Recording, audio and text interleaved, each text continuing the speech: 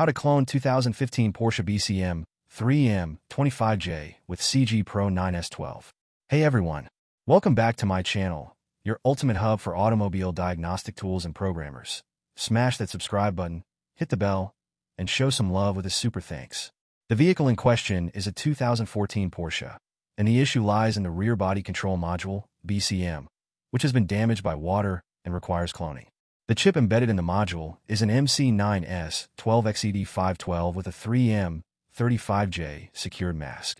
Initially, an attempt was made to read this BCM using the CG Pro 9S12 programmer, but the chip was not successfully accessed. While the XP400 tool covers the chip, it has a known issue where it can potentially corrupt or delete the D-flash data during the reading process. A trusted colleague recommended using CG Pro because it has proven to be highly reliable with MC9S12 chips, particularly the secured and encrypted ones. On the other hand, VVDI Prog offers broader coverage than CG Pro in some cases, though CG Pro is reportedly better at reading certain chips where VVDI Prog may fail. Despite this, VVDI Prog did manage to read the BCM, but extra care had to be taken. To proceed with VVDI Prog, one must select the following options. Type for Immobilizer, Porsche as the brand, and the chip type as BCM 2M25J for reading, writing, and unlocking. After that, the connection diagram displays various PCB versions of the Porsche BCM module.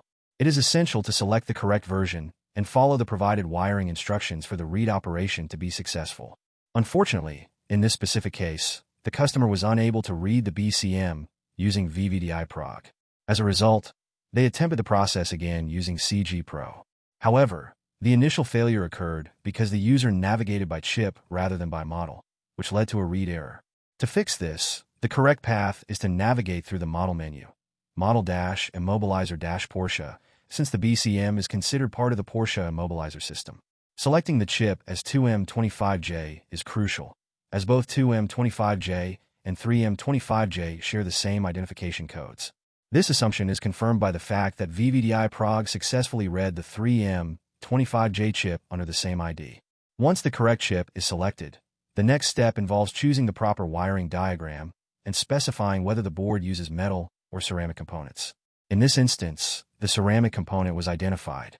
Following this, the necessary line was cut, and the specified component was removed according to the wiring diagram.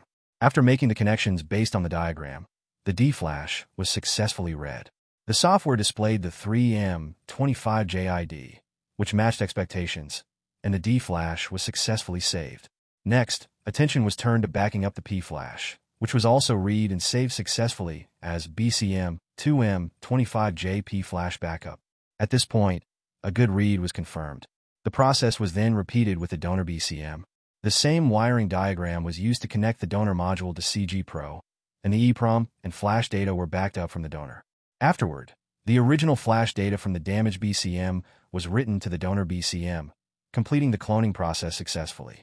In the end, the BCM was cloned successfully, ensuring the proper functionality of the vehicle's body control system without issues. Thanks for watching. If you enjoyed the video, give it a thumbs up, leave a comment, subscribe, and hit that super thanks button. Until next time, happy diagnosing.